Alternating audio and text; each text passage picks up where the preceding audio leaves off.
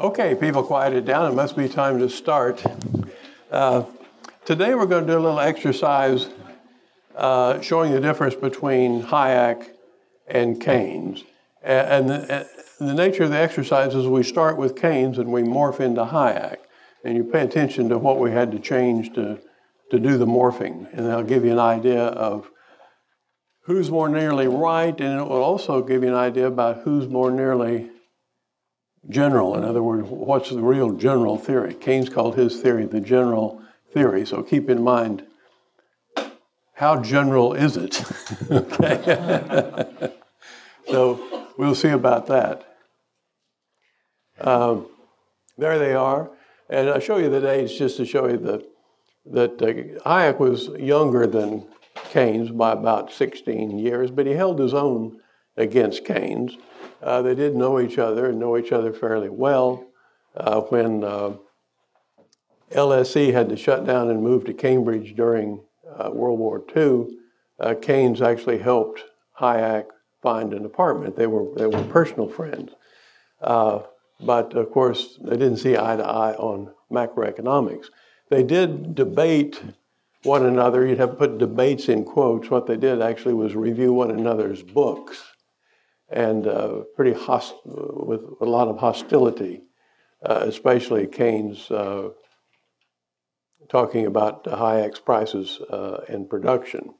And so, in my judgment, if you look at the original literature, they don't really come head to head. You don't really see what the difference is. And so, my objective is to put them head to head. And it's really not as difficult as it might seem. There they are. Little known photograph. But eventually, Hayek just despaired and bailed out of technical economics and did political economics, starting with the Road to Serfdom. Came around late in life with a few more articles about macroeconomics, sometimes even lamenting that he had abandoned the debate with Keynes.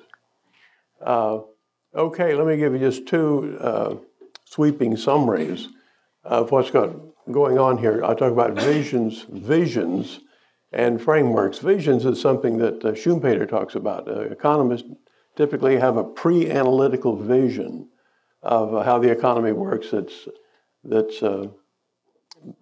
before the analytical framework that shows how it works. So what's the Keynesian vision?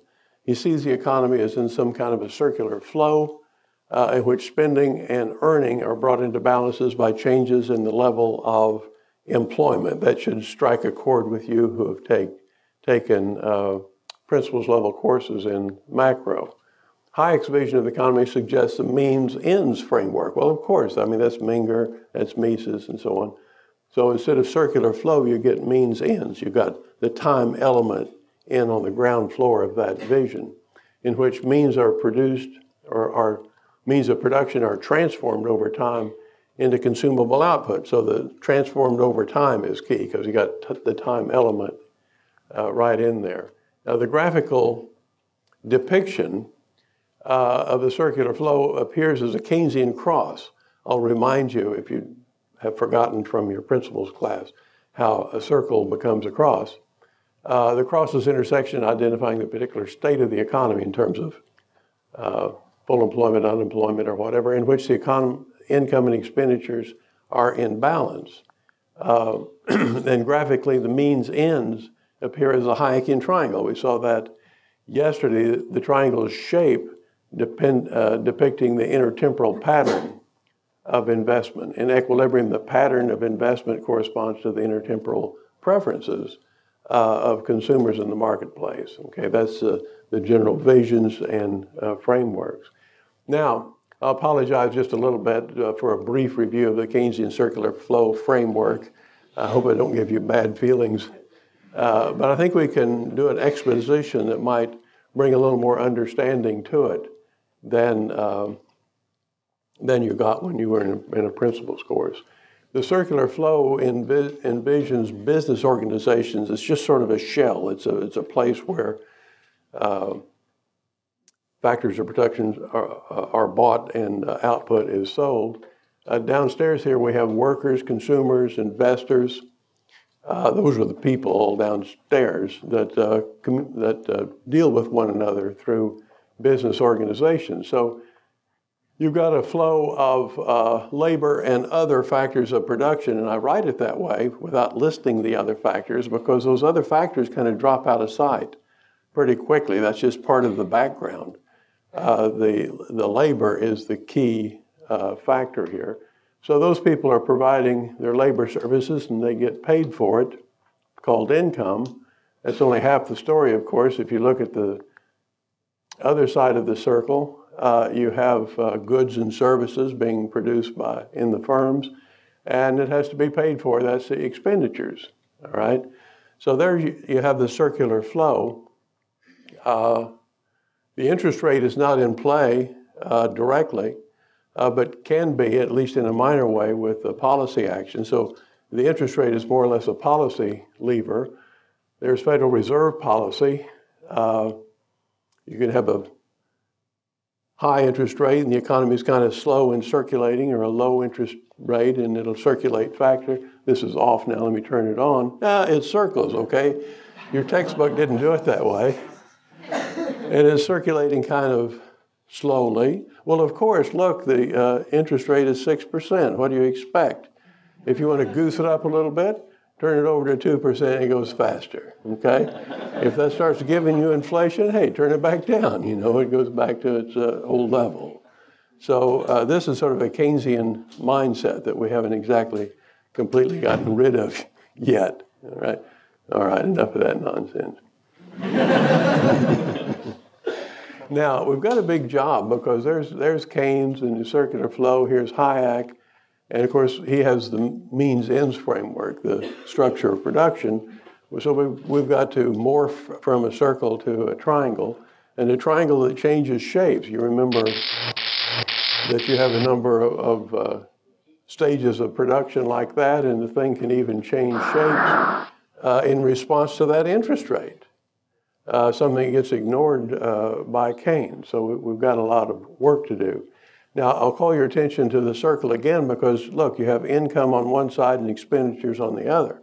And when that thing circulates, those two have to be in balance. Expenditures have to equal income. Y equals C plus I. C plus I are the expenditures for a wholly private economy. Okay, probably write this down here.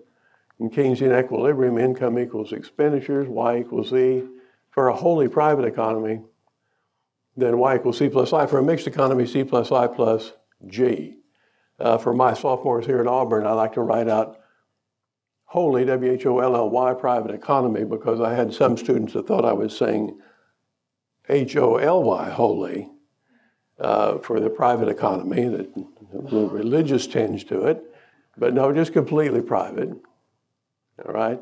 So there's that circular flow, but now expenditures on the vertical axis and income on the horizontal. And of course, for them to be equal, that's given by the 45-degree line. That's sort of your point of reference.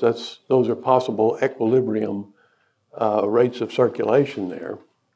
What's standard, of course, in Keynesian theory, sort of bedrock, is that consumption equation that shows that consumption rises as income rises, but not as fast as income. And even at zero income, you spend a little something, call it A. As income rises, you increase your income with a slope of B, which is something less than 1. That's the consumption equation. That's also bedrock. It's very stable. It doesn't shift around. It just sits there. And then on top of that, you put investment, C plus I. And of course, what you want to notice here is that unlike the Austrian view, where C is traded off against I, here you just add them up, C plus I, to get total expenditures, all right? We would add government if we wanted to deal with a mixed economy, but I don't need that for the lecture today. And those three components are distinguished largely, if not completely, in terms of their stability properties. Consumption is stable, investment is unstable, and government is stabilizing. That's the Keynesian view. And we can see exactly where C plus I equals Y. It has to be that intersection with the 45-degree line. And that's where you have equilibrium income. And to get there, the income level has to change. The employment level has to change. So the economy spirals up or spirals down until it finds that particular place. So there's income equals consumption plus investment. That's what you learned in your principles course. Okay? Now, according to Keynes, he says it's by accident or design that the economy is actually performing at its full employment potential. What is he excluding here? Some students will say, well, gee, anything is either accident or design. No. What he's excluding is the impersonal forces of the marketplace getting us to full employment. He doesn't count on that. Doesn't count on the Smithian invisible hand getting us there. You just happen to be there, or it's by design, which means policy prescription. But we're going to assume, as Keynes does, that initially, at least, we start out at full employment. Okay? Now, one way to show that is using that production possibilities frontier. If you're at full employment, it means you're on the frontier. And so you can see where consumption is on the left side, up to the vertical distance up to the consumption equation. And we just look where that puts us on the right here, and we're on the production possibilities frontier with a level of investment. My investment scale is a little broader than the one on the left, but they're measuring that same investment magnitude. So that shows you the economy is fully employed, or happens to be right now. Initially it is. Keynes doesn't show it that way. What he does is he looks at that income level and sees what the labor market looks like, supply and demand for labor and the market clearing wage rate. He doesn't think of it quite that way. He thinks of it as the supply of labor and the going wage rate, and then looks to see if demand is strong enough to clear the market at that going wage, because that going wage keeps going. Okay, it doesn't change, it's sticky, as your textbooks explain.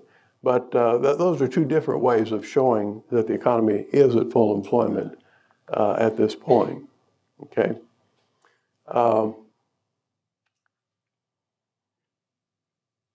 Total income, or at least labor income, is just the wage rate times the number of worker hours bought and sold. So that labor income is shown in that bottom graph. And for Keynes, he treats that as if it were total income.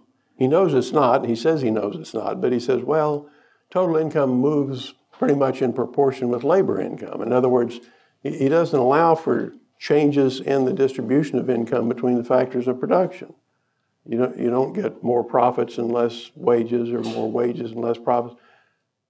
You just get total income, which is proxied by labor income. And besides, he explains labor is the lion's share of income anyway. So this is why I call it labor-based economics, because he just takes labor income to be total income, or at least to be a proxy for total income. Okay.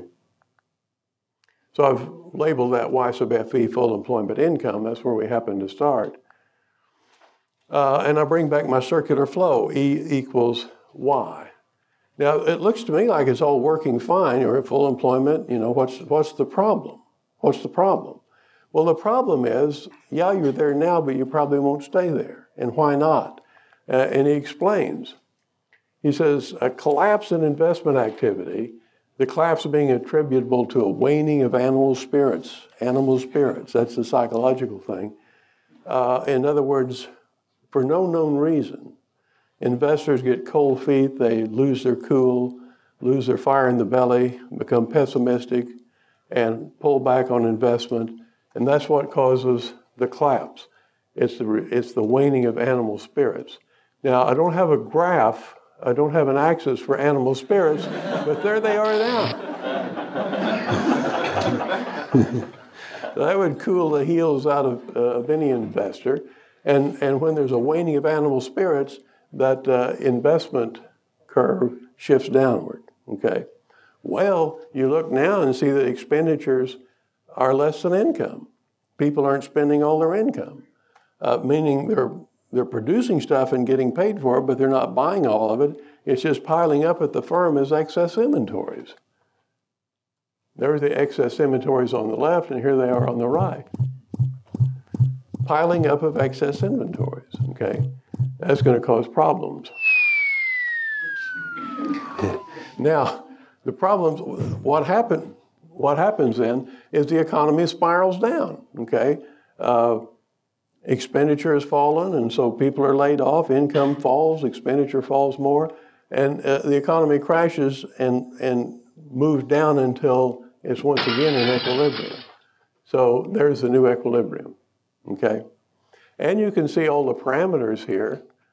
Investment fell that much, you call it delta I, the change in investment. Income fell that much, that's delta Y. And you know what the relationship is between those two, is the multiplier. Delta Y equals 1 over 1 minus B, that's the slope of the consumption equation, times delta I, that's the famous Keynesian multiplier, the 1 over 1 minus B. In the general theory, Keynes estimates it to be about 10, okay? With our recent stimulus packages, it shows up to be somewhere between 1 and 0.9, okay? It doesn't help us out, the stimulus doesn't help us out, but that's the multiplier. And importantly here, look what happens to consumption.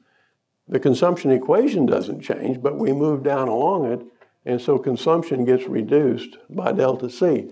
So what you see, everything goes down. Investment goes down, income goes down, consumption goes down. And in terms of the PPF, you're inside the frontier. All right, that's the whole story. And we want to take a look at that. You see what happens in the labor market. Demand for labor has fallen, but the wage rate hasn't changed. And I like to note that the going wage keeps going even after the market conditions that gave rise to it are gone. That's part of Keynes's general theory. Well, how general is it? Now, this little exercise goes on, but I think you've got the flavor, so I'm going to skip. Gee, can I skip? I guess I have to do something like this.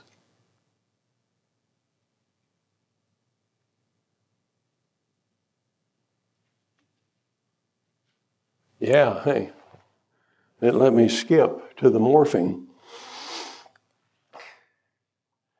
And so what I want to do now is carry this PPF along with my demonstration of Keynesian theory. And so I start once again at full employment, like so. Get the waning of animal spirits. And now when I pull the trigger, yeah, it's going to spiral down. We're going to go down to that equilibrium point. But watch what happens in the PPF. It goes into the interior. We're in a depression, right? That's part of the Keynesian story. Keynes couldn't object to that. He just didn't show it graphically. He just showed it as a labor market that doesn't clear. You've got unemployment. And so you are inside the PPF. You're not at full employment any longer. Let's let a further waning decrease investment even more. And it turns out you go down further, all right? Like so. Again, the wage rate doesn't change. You just get less employment. Okay, now what I want to show you is, let me back up here, yeah. If you look at the path that those points have traced out, you'll find out it's linear. And you could trace it back up to full employment and even beyond. For beyond, Keynes would just call that inflation. Okay, if you go beyond the PPF, you get more income and more expenditures in nominal terms, but not in real terms. So that's just inflation up there. And we can even draw a line like so. I call it the Keynesian demand constraint, because the Keynes economy is constrained to be in or moving towards this equilibrium position, which is somewhere along that upward sloping line. Okay, that's the story. And you might think that in Principles textbook, that line and even the equation of that line would have great significance. But I challenge you to find a principles level textbook or intermediate level or advanced level that shows that line, okay? It's not there, and yet it's a line that's easy to derive. Here I just say no, just so I got my construction right. If investment were to fall clear to zero, which means we'd be down there on the consumption function, then that would give you that vertical intercept of that demand constraint, all right? And what I need now is an equation for the line. I'm not going to derive it for you, but I'm going to tell you how to derive it, and I'll show it to you. What you did in your principles class is you took the two equations that are on the board, C plus I, that's y equals C plus I, and then C equals A plus BY. So that's the equilibrium condition, y equals C plus I. And the consumption equation, C equals A plus BY. Well, what did you do with that in your principles class? You solve it for equilibrium income, isn't that right? You solve it for equilibrium income. And that's all you do with it. But what I like to do with it is take those two equations and eliminate the y and solve it for C as it relates to I. How does consumption move when investment moves? And when you do that, what you find is that sure enough, it's linear. And the vertical intercept is A over 1 minus B. And the slope is B over 1 minus B. So that's the equation of the demand constraint. You can doodle and derive it if you want to. And what you notice about it is that the coefficient of I is positive because B is positive and less than 1. So 1 minus B is positive and B over 1 minus B is positive. So Keynes constrains consumption and investment to move up and down together, which precludes by construction any movement along the frontier. All right? I'll show you an example that actually comes from Keynes. That's what I'm going to do now. But first I'll mention that when I first got my book published, Time and Money, I thought, gee, I might be the first macroeconomist actually to put that equation in print. Right? I've never seen it in print anywhere else. I'll be the first economist to put in print. And when I got my copy with the first printing, I opened it up to page 136. I wanted to see it, you know. And it turns out it wasn't there. There was a blank space where the equation was supposed to go, but they left it out. Okay, so I failed. I tried, okay, but I failed. If you get my book at the library here at Auburn, it does have that equation because I went over there and put it in, okay? But you have to get the second and third printing or whatever to get that particular equation. Okay, now Keynes recognizes the essence of this line, and what he says, and this is not in the general theory, but in the article he wrote a year later called The General Theory of Employment, and he wrote it to tell people what he meant by the general theory, okay? And this is one of the things he meant. For simplicity, this is my rendition right here, but I'm going to show you the Keynesian quote. Let A be 0. Well, it's not 0, it's some amount, some positive, but let it be 0. Let B be 0.9, which is what gives you that multiplier of 10. And then you get that equation, C equals 0.9y. You see how you plug in and get that. So that's the example that Keynes is using. And here's what he says. If, for example, the public are in a habit of spending 9/10 of their income on consumption goods, that's the B is 0.9, it follows that if entrepreneurs were to produce consumption goods at a cost more than 9 times the cost of investment goods, and that's the 0.9y over there, they are producing some part of their output that can't be sold at a price which covers the cost of production. So he's saying the economy is limited to producing consumption and investment along that line. And then here's what he says about it. This formula is not, of course, quite so simple as in this situation, right, because A is positive. But there's always a formula more or less of this kind relating the output of consumption goods, which it pays to produce, to the output of investment goods The conclusion appears to me to be quite beyond dispute, yet the consequences which follow from it are at the same time unfamiliar and of the greatest possible importance. So he's saying, look, people, the economy moves along that straight line. We've got to understand that, and we've got to see how important it is. Well, it is important if it were true, because it means you can't move along the PPF, and that you're likely to either be in a depression or in some inflationary spiral. And of course, that's what Keynes actually believed. Okay. Now, I want to keep track of the interest rate in a way that Keynes actually wouldn't object to.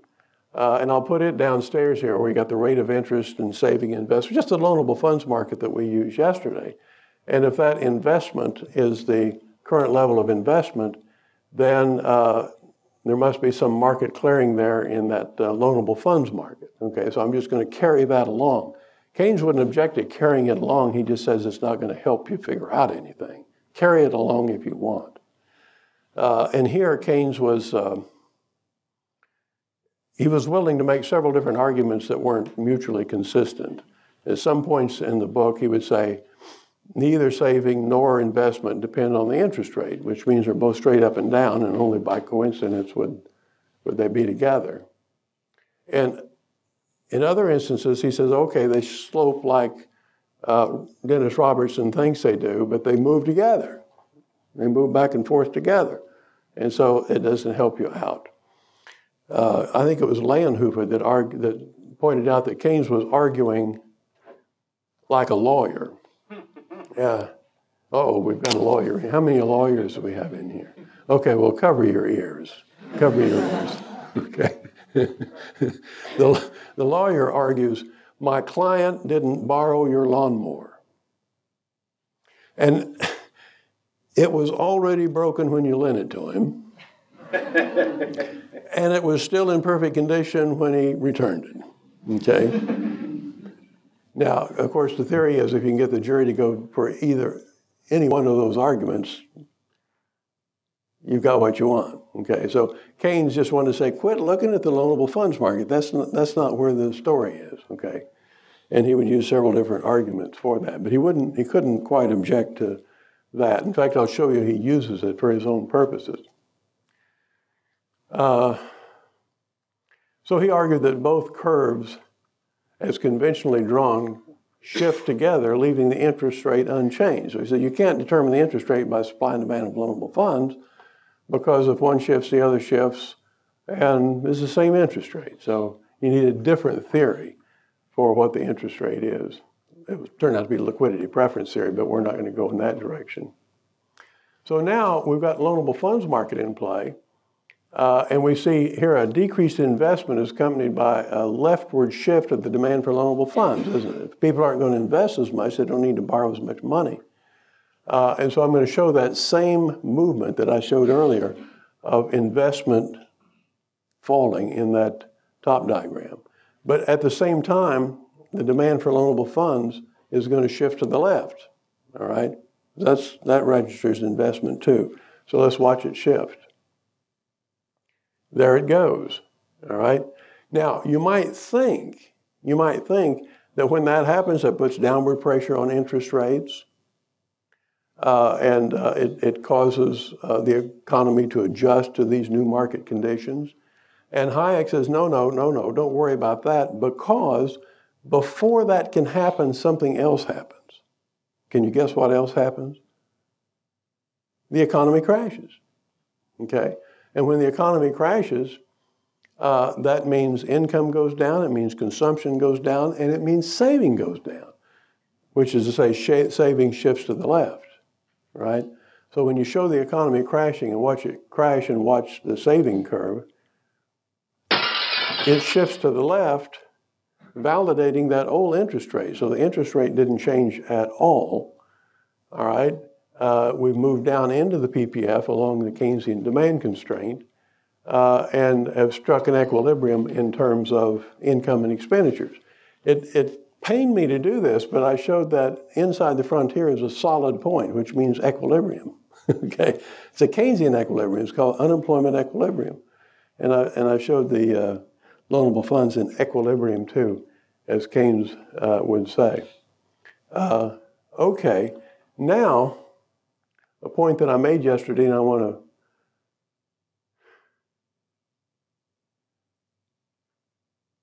okay, so the particular supply and demand diagram for loanable funds in the general theory is in there to make this specific point. This is the curve that Herod said he needs to put in if that's what he's going to throw out. So he has this diagram in there, and he threw it out. And it's worthwhile, I think, to bring that up. That's the general theory. So on page 180, you find the one and only one diagram that's in the general theory. Can you see any mistake that you'd take points off of already if you were grading this this graph? What's wrong with that graph? They didn't label the axes, okay? Oh, all right, it could have been, it could have been the publisher. After all, they left out my equation, So we won't blame him for that. But you can see it's called saving and investment. That's on the vertical axis, so we can put that on there for him. On the horizontal axis is interest rate. He calls it R, as in rate of return. So that's the interest rate down there. But the interest rate is the price, right? And the other is the quantity. So he's got it turned cronkwise. And we can fix that, though. We can flip it around, and that's what I want to do here, and bring it out like that so you can compare it to what I've got in my PowerPoint.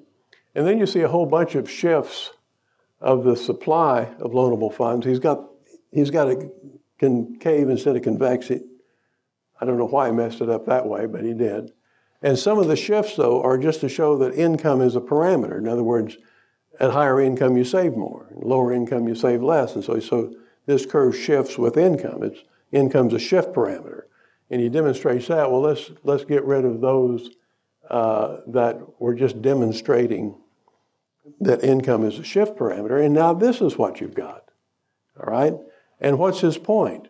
Well, if you read the text closely, it don't have to be too closely, you see that if the economy is in a supply and demand equilibrium there, and if investment demand falls like that, then the economy will spiral down and income will fall too, and because income falls, savings will fall, and it falls by the same amount. And so the interest rate doesn't change. Now what you see is that diagram is in there to make the exact point that I've made with my auxiliary loanable funds market. So he's making the very same point. And we could do it over on his own diagram. It'd just be turned at right angles. He's saying the same thing. Okay, I think that's significant. And let me push it a little further. Keynes also denied that an increase in saving would have the effect, he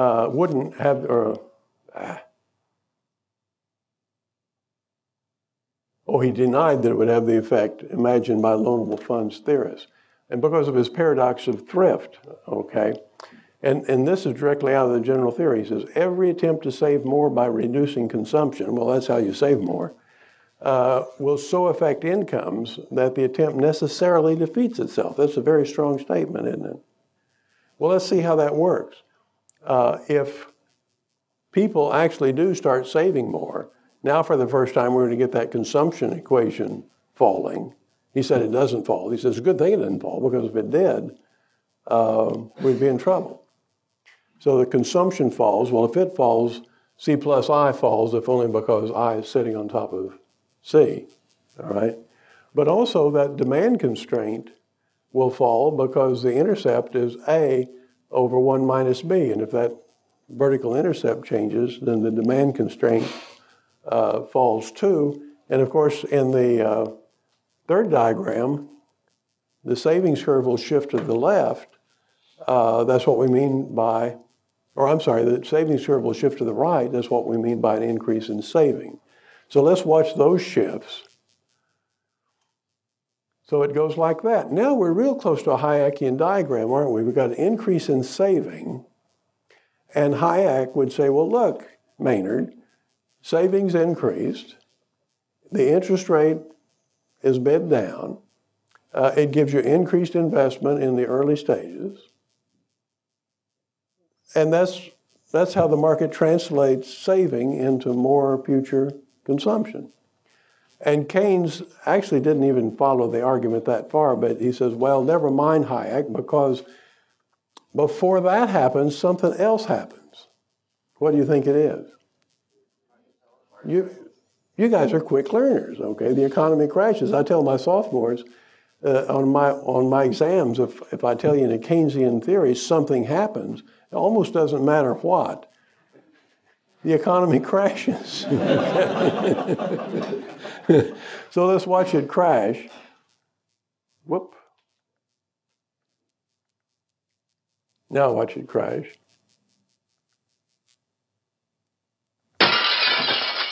Okay. Now, so importantly, what you see, look at the savings function. It shifted back to where it was, okay? In other words, it shifted to the right because people want to save more.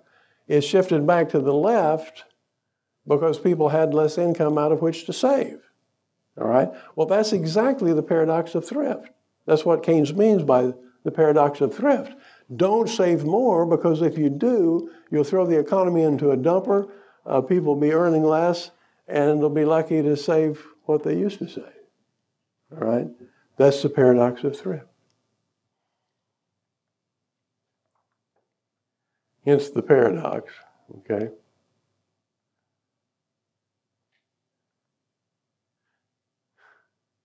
Now, to resolve the paradox of thrift, and this is where we're going to do our morphing, to resolve the paradox of thrift requires that we replace the Keynesian cross, which reflects the economy's circular flow, with the Hayekian triangle, which depicts the means ends in their temporal sequence. Well, let's do that. Let's see how this works.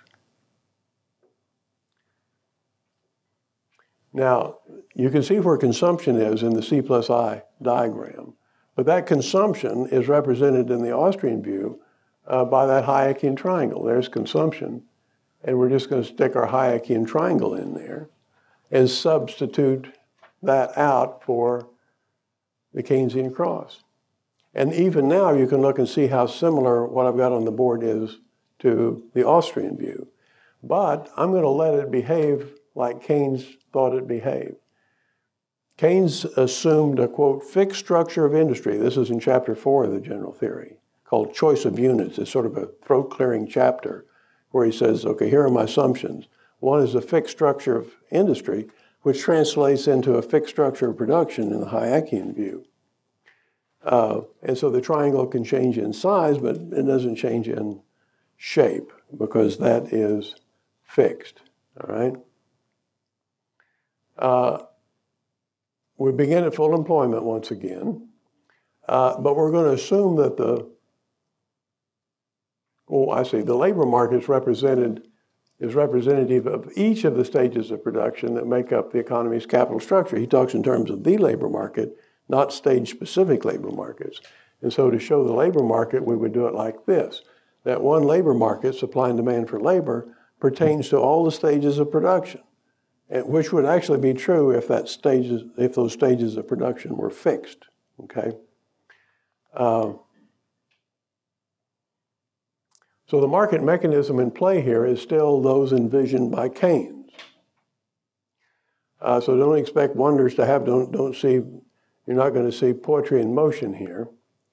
And now we'll let the amount of savings increase to see how paradoxical it is. And you see the effect on the right two diagrams. We don't have savings represented specifically in the Hayekian triangle, so it doesn't show up there.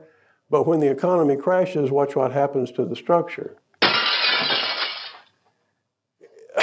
It crashes all down along the stages of production. There's nothing there but a derived demand effect. There's no interest rate effect. In fact, there's no change in the interest rate. So even if the interest rate had an effect, there would be no effect because the interest rate didn't change. And so the economy, once again, is in the dumper. And labor is unemployed. Now, let me remind you that this is what Keynes called the general theory. This is the general theory. How general is it? All right? You might be interested to know, if you didn't know already, that he actually cribbed that title from, you know who? Einstein.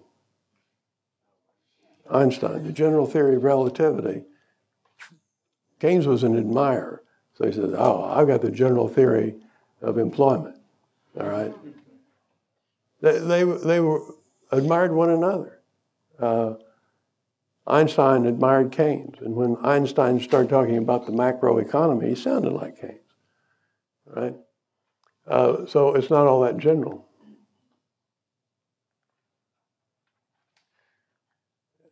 Got it. Okay. So here it just says, note that sole effect is the derived demand effect. Interest rates out of play. Leftward shift of the saving took the downward pressure off of interest rates, and in any case, the capital structure is assumed to be fixed. Okay? All right. Now, we're going to do the bona fide morphing here. I'm going to make 3 modifications in changing some assumptions. And I want to see if any of you object to those modifications. And then note what it does to the theory. The first is divide the structure into stages of production. They don't all behave the same. And of course, that's easy to do. Divide it into stages of production. There it is.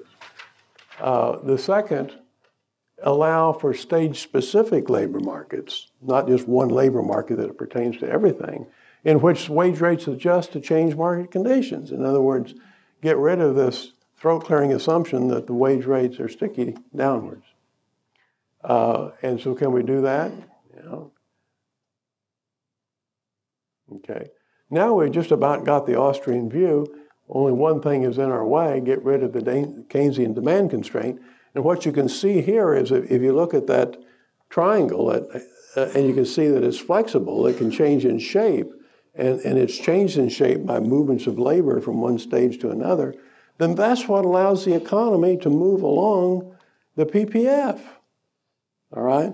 So the economy no longer needs to move up and down along that demand constraint. It can move along the PPF. So we have to get rid of the demand constraint.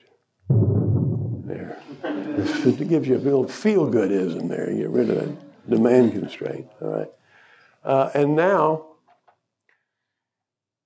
forgive my hyperbole here, the paradox of thrift becomes a gateway to growth, okay?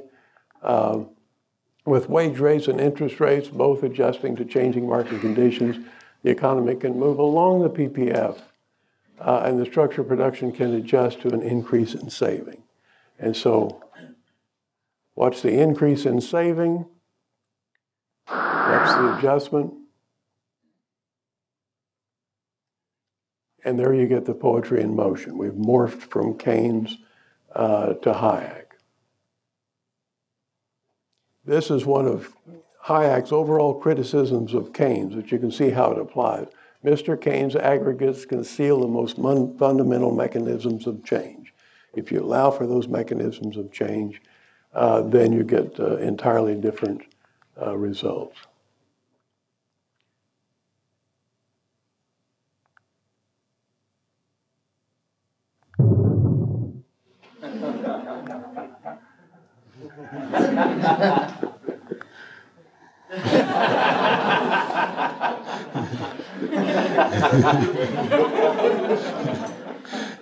Okay, that's it.